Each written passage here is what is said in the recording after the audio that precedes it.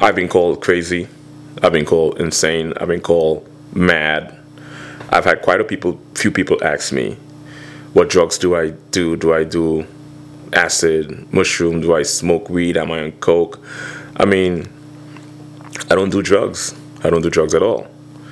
But I'll tell you what I do. I do life. I do life. I do life. That's what I do, life. I'm high off life. I am infatuated with life. I'm over heel in love with life. I love existing. I'm passionately in love with existence. Existing. So the question still remains is why I do what I do. And I keep saying this over and over. Am I just a normal guy that's going out there and having fun, or am I a mental case?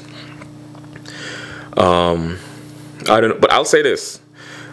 David Blaine, I don't know if you guys know David Blaine.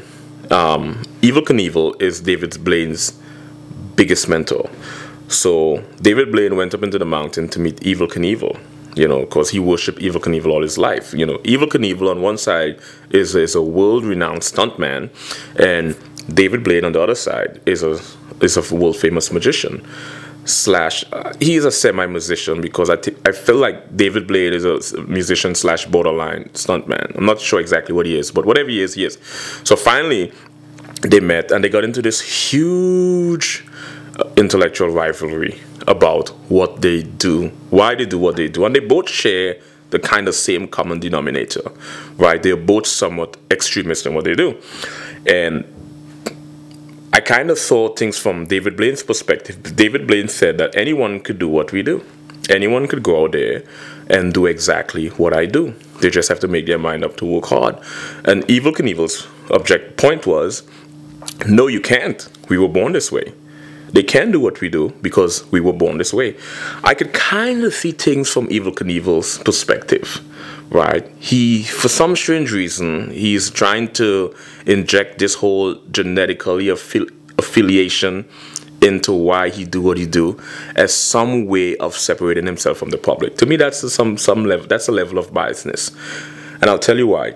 Because if Evel Knievel was to agree with David Blaine, then Evel Knievel's life work would be somewhat simplified by, hey, anyone can do what we do. You just have to have the courage.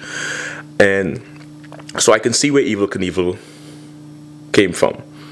It was from a defensive standpoint. He has to separate himself in some kind of weird individualistic type of way, to exercise his superiority.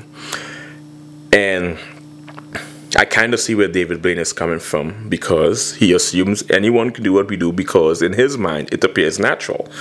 The big question is here, because it appears natural to David Blaine, does it make it natural? Maybe it's not. Maybe he's missing a screw.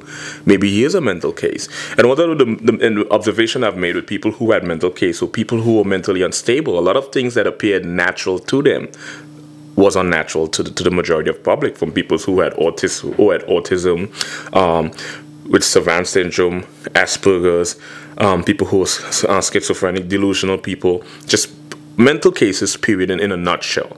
Their perspective on things appeared normal, but it was abnormal to everyone else.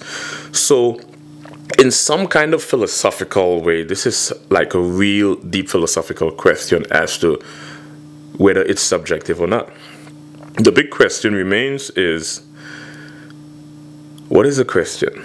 The big question remains is, can anyone do what I do, or is a person born this way? And I don't have the answer.